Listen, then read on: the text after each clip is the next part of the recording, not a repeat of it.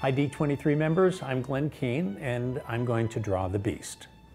In my mind as an animator, these characters exist almost like before you start drawing them.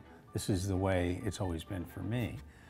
And I remember with the Beast, I had spent many months drawing so many different animals and different versions of the Beast. And one day my friend Bruce Johnson, who was one of the animators on the Beast, came in and said, "So what's the Beast going to look like?" I said, I don't know. I'm going to tell you then, this is exactly what happened that day. I said, well, I'm not sure, but I like this big buffalo-shaped head. So I drew it just like that.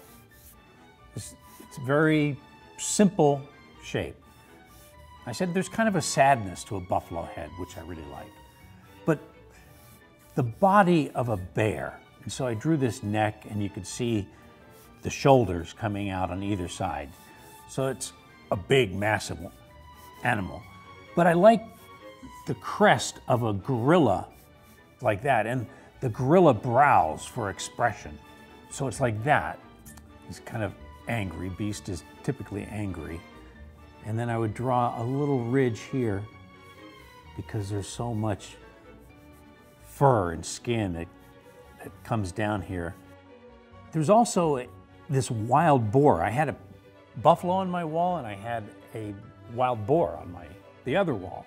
And the wild boar nose, the hair actually goes backwards on the muzzle of a boar.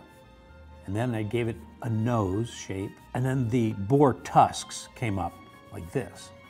But then there's a beard at the bottom of a buffalo head, and we'll give him a beard here as I soften that and make it more of a curve.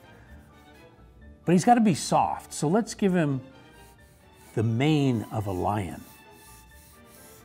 And so we draw these lines that are showing the softness, except the lines kind of echo the roundness of the beast's head. And on the other side, you see these lines going, but in the opposite way, like this. And there's a cape he's got, and it buttons like right there. And then I can draw the cape lines coming off the side. So there's the Beast is beginning to look like the Beast.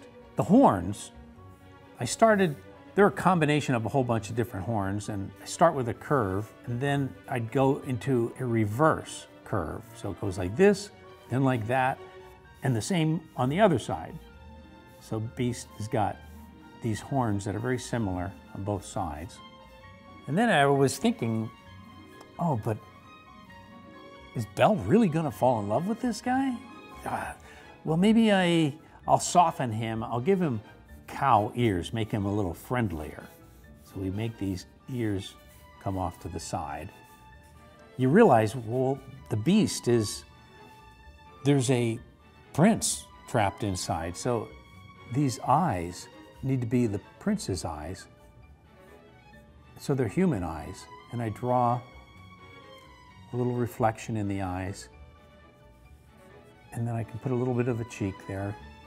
And as my friend Bruce was standing beside me, and I can draw a little bit of the fur on him there, I realized, I said, that's the Beast. There he is.